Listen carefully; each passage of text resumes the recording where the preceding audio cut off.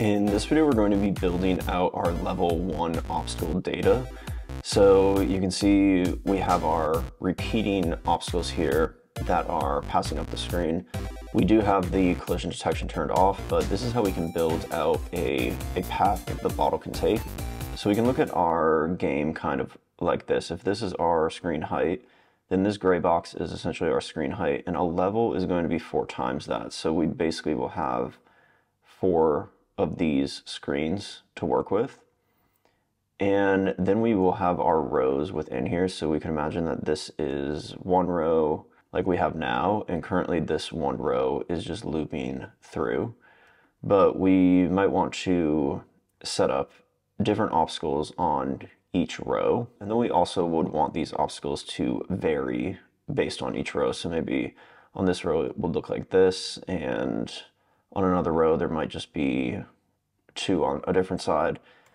So we want a way to build out these rows and then allow those to loop through. One design decision that I am making in this app is that there's basically going to be 5 columns, and then these obstacles can be placed within the 5 columns, but there's never going to be variation in them that isn't kind of a strict column setup. So it won't really ever be like this where they're staggered, and they will always kind of fit to a grid. But there will be room that you can still go around, because I'm also not going to position these right next to each other like this. There's going to be always space in between. So as long as there's one gap in the row, the bottle will be able to go through, because there'll be kind of a blank row in between each of the actual rows. So we can go ahead and create a new file within our game and call this the level data.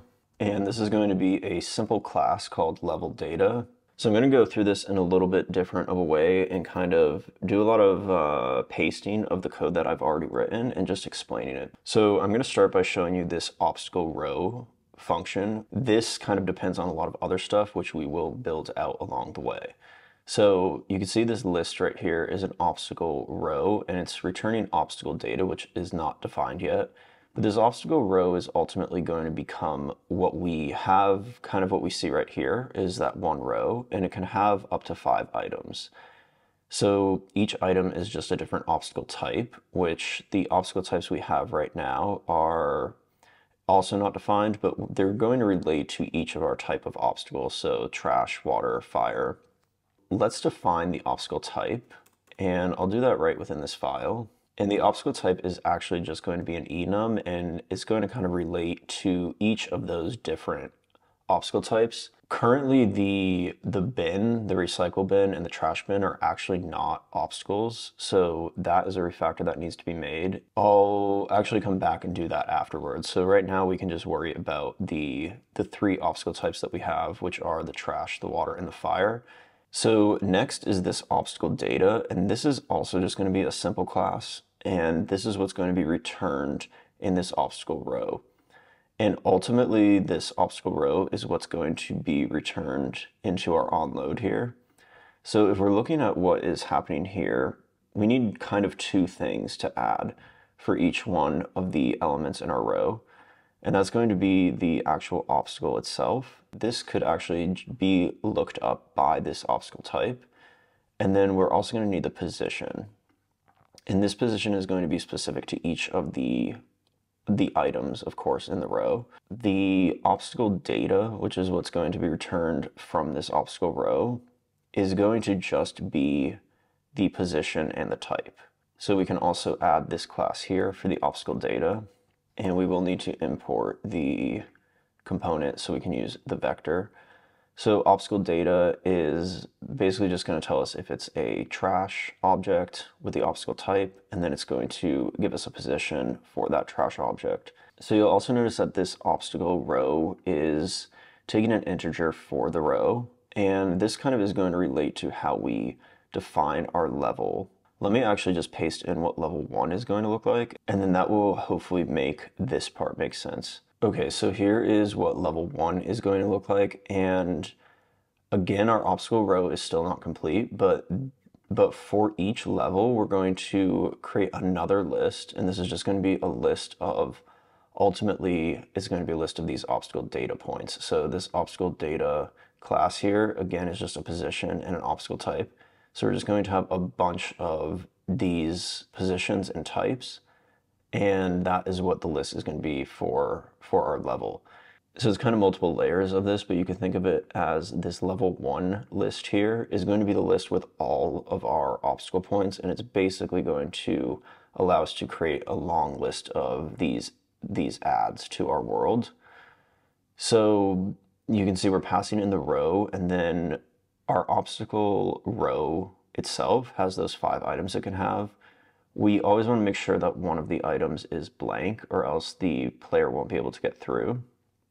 But we'll just put 1 at item 1, and then this one has 1 at item 2 and item 5.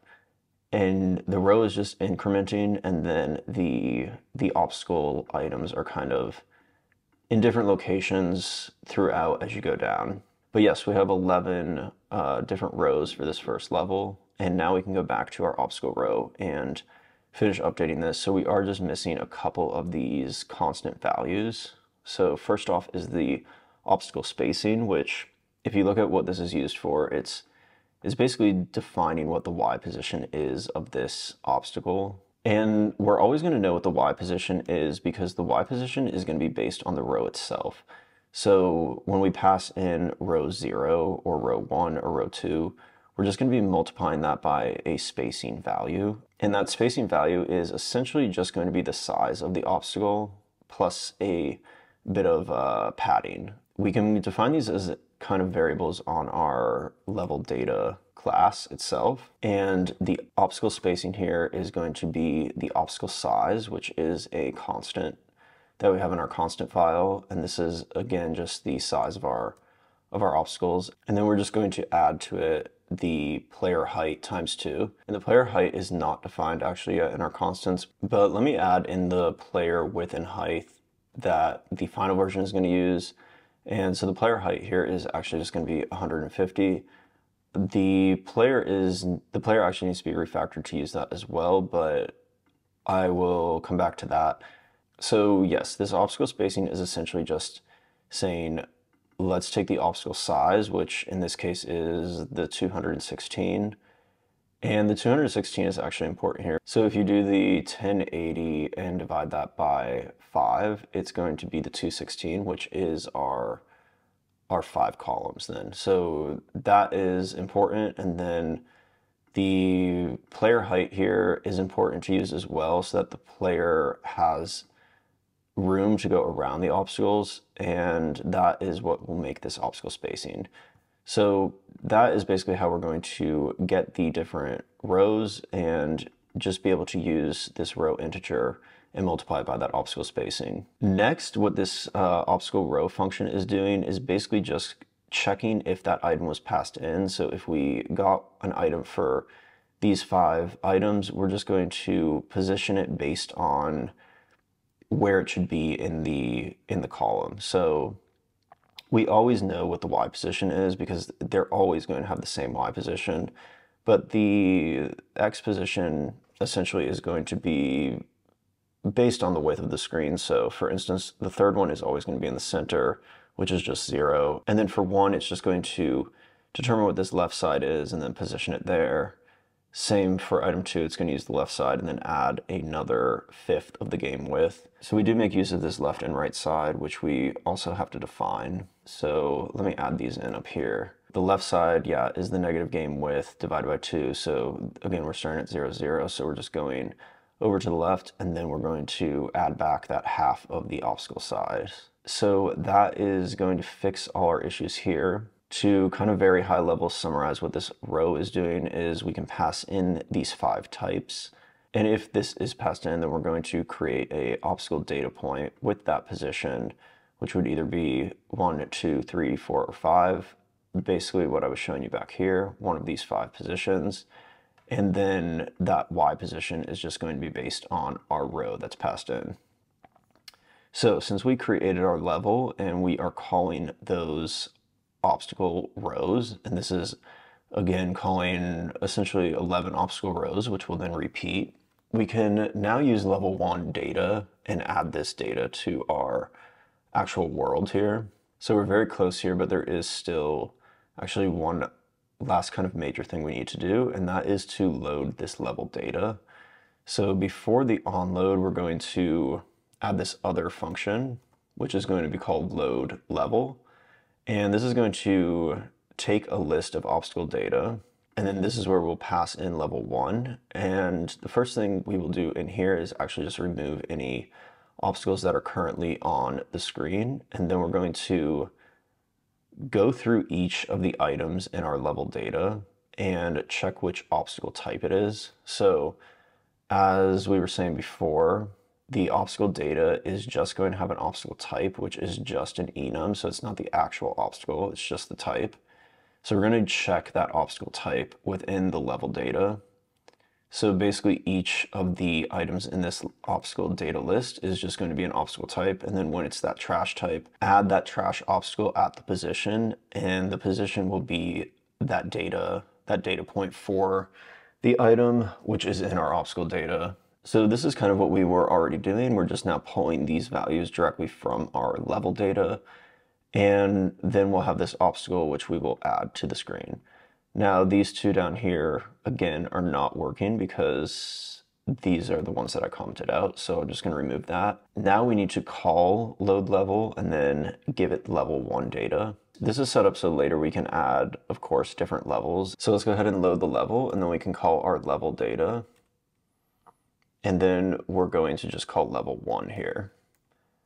So if we rerun the app now, you'll see we have our different rows here, and it is a varying amount of the obstacles. One thing that maybe will make this clear as well that I can just show you as an example is back in our level data. If we do add a trash obstacle for all 5 of these, you'll see that is kind of our full block there.